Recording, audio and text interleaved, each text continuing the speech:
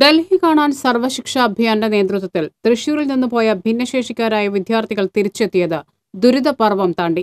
റെയിൽവേയുടെ അനാസ്ഥയ്ക്കെതിരെ നിയമ നടപടി സ്വീകരിക്കാനൊരുങ്ങി രക്ഷിതാക്കൾ. കഴിഞ്ഞ 22-നാണ് അധ്യാപകർക്കും രക്ഷിതാക്കൾക്കുമൊപ്പം ഭിന്നശേഷിക്കാരായ വിദ്യാർത്ഥി സംഘം ഡൽഹിയിലേക്ക് യാത്രയായത്.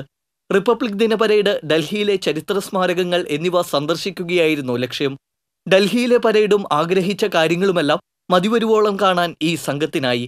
മനസ്സ് നിറഞ്ഞ് സന്തോഷത്തോടെ തിരിച്ചുപോരാൻ ഒരുങ്ങിയപ്പോഴായിരുന്നു റെയിൽവേ പണി പറ്റിച്ചത്. തിരിച്ചുപോരുന്നതിനായി ബുക്ക് ചെയ്ത ട്രെയിൻ കമ്പാർട്ട്മെന്റ് റെയിൽവേ അപ്രതീക്ഷിതമായി റദ്ദാക്കിയതാണ് ഭിന്നശേഷിക്കാരായ വിദ്യാർത്ഥികൾക്കും രക്ഷിതാക്കൾക്കുമെല്ലാം ദുരിതമായി മാറിയത്. കാരണം 28-ാം തീയതി ഞങ്ങൾ ഒരു മാസം മുമ്പ് ബുക്ക് ചെയ്തതാണ് ഈ എസ്റ്റൽ എന്നുള്ള കോച്ചിൽ. ആ കോച്ച് നമ്മുടെ ട്രെയിൻ വന്നല്ലോ, KK ട്രെയിൻ വന്നപ്പോഴേക്ക് ആ ഒരു കോച്ച് അവിടെ ഉണ്ടായിരുന്നില്ല. അപ്പം ഞങ്ങൾ അനുഭവിച്ചൊരു വേദന എന്ന് പറഞ്ഞാൽ ഭയങ്കരമാണ്. കാരണം എല്ലാ കുട്ടികൾക്കും നടക്കാൻ പറ്റാത്ത കുട്ടികൾ വരെ ഉണ്ട് ഇല്ല. ഈ കുട്ടികളെ എടുത്തുകൊണ്ട് എങ്ങോട്ട് പോകുമെന്നുള്ള ഒരു ഭയങ്കര അവസ്ഥയാണ് ഞങ്ങളവിടെ അനുഭവിച്ചത്. തിരിച്ചു വന്നപ്പോൾ ഞങ്ങൾ പല കോച്ചുകളിലേക്കാണ് ഇവർ മാറ്റിയത്. കാരണം ഞങ്ങളിത് കോച്ച് കാണാത്തപ്പോൾ S9-ലേക്ക് ചാടി കയറി ചെയ്തത്. S9-ലേക്ക് ചാടി കയറി ഒരു വിഷയമാകുമെന്ന് പറഞ്ഞ ഒരു വിഷയത്തിൻ്റെ ഇതിലേക്ക് പോയപ്പോഴാണ് അവർ ഓടി വന്നിട്ട് ടിക്കറ്റിൽ പല പല കോച്ചുകളായിട്ട് എഴുതുന്നു. ഇൻക്ലൂസീവ് പേരൻസ് അസോസിയേഷൻ ഇതിനെതിരെ, ഈ അനീതിക്കെതിരെ ഞങ്ങൾ എവിടം വരെയും പോകാൻ പറ്റുമോ അവിടം വരെയും പോകും, സംശയമില്ല. 10 ഭിന്നശേഷിക്കാരായ വിദ്യാർത്ഥികളാണ് സംഘത്തിലുണ്ടായിരുന്നത്.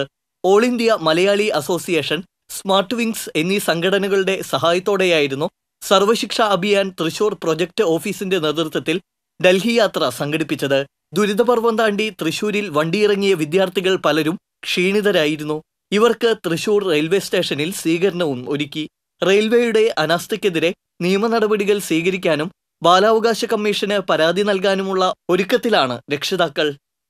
T.C.V news, Thrissur.